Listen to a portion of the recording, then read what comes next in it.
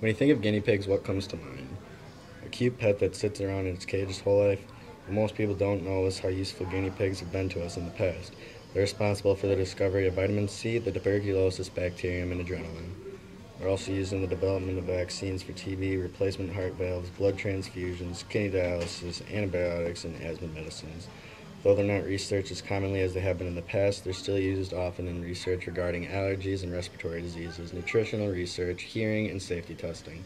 Guinea pigs should be treated as any other animal, kept in a cage, fed twice a day, and supplied with water throughout the course of the whole day.